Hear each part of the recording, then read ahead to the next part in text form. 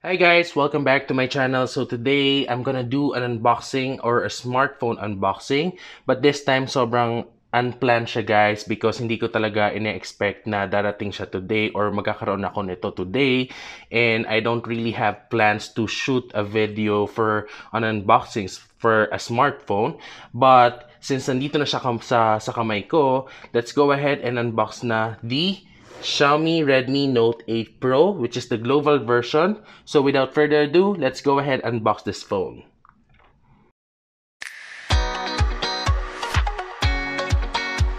Hey guys, so before tayo mag-unbox or tanggalin natin yung plastic and see the unit inside the box, so I would like to give a shout out to Kaycee Xiaomi Online Shop because sila yung unang nagkaroon ng Redmi Note 8 Pro na global version and sa kanila ako nang bumili ng unit na ito. So really thank you guys. So I'll leave the link on the description box guys para maka-order rin kayo ng global version or global ROM ng Redmi Note 8 Pro. So this one actually retails for 14,200 guys.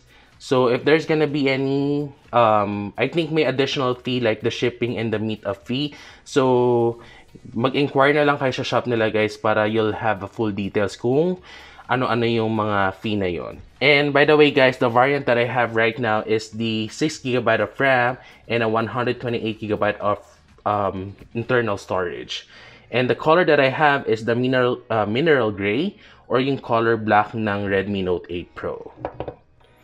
So start na tayo guys. And guys, malalaman nyo pala kung global version yung ang nabili nyo if the color ng box is color white because yung nilabas na China ROM na box is the color red. So technically guys, if you're looking for the global ROM version, make sure yung color ng box niya is color white. Okay? So let's remove the plastic.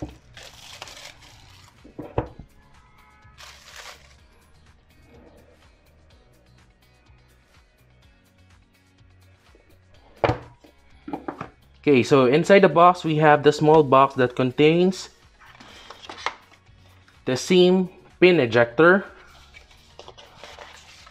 the user guide manual, warranty card, the color black jelly case, and inside the box, we have the Redmi Note 8 Pro unit. Tabi muna natin to. And sa pinakaloob ng box, we do have the USB Type-C to USB Type-C port or USB Type-A to USB Type-C na port. And the wall charger. And guys, this one is actually an 18-watt charger na guys. So fast charge na siya. So itabi na natin yung box and yung accessories para ma-open na natin or matanggal natin yung plastic sa Redmi Note 8 Pro natin.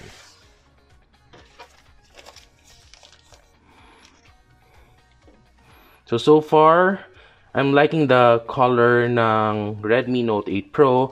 But initially, ang gusto ko talaga sanang color is the color green. But since ito yung available na right now, which is the color white and the color gray or the black one, yung black na lang muna yung kinuha ko.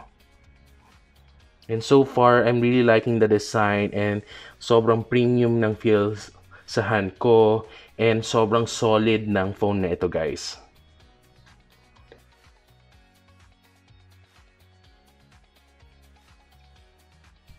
Okay, set up na rin natin yung phone.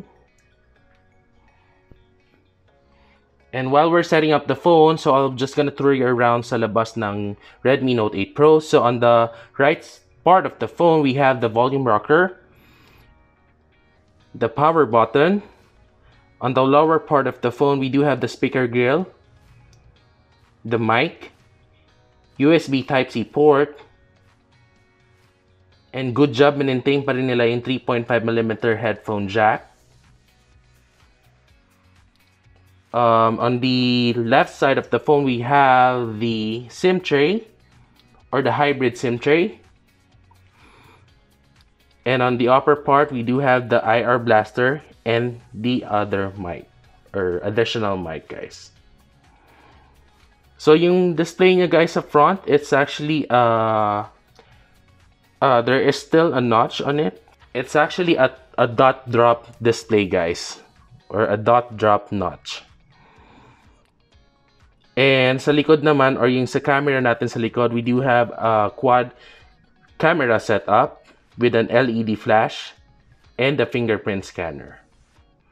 And makikita nyo, guys, itong camera natin has a 64 megapixel AI super camera. And definitely the Redmi logo or the branding.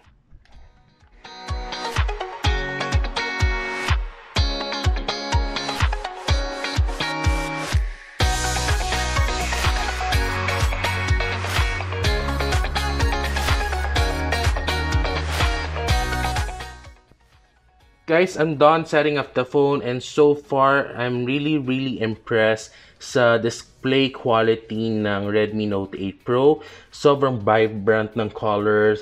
So, yung text sobrang punchy, and the icon as well, sobrang ganda. And so far, I'm really impressed with this phone. Considering sa price niya, guys, sobrang okay. I think sulit na sulit talaga siya. So, if you're gonna see the phone or the display in person, guys, sobrang mai-impress talaga kayo, guys, and hindi nyo akalain na 14,200 ko lang siya nabili. So starting today, guys, I'll be using this phone as my daily driver and see kung maganda ba talaga ang Redmi Note 8 Pro na global version, and kung totoo ba talagang sinasabi ng mga tech vlogger wherein umiinit ba yung phone na ito. So, and let me know, guys, if you want me to do a full review for this phone. So for now, guys, magpapaalam muna ako. So if you think na nagustuhan niyo yung quick unboxing ko and first impression for this phone, do not forget to like this video, subscribe to my channel, and tap the bell icon para ma-notify kayo sa mga future unboxing ko. Again, guys, this is Wax from Wax Tech Channel. See you to my next unboxing. Goodbye, guys.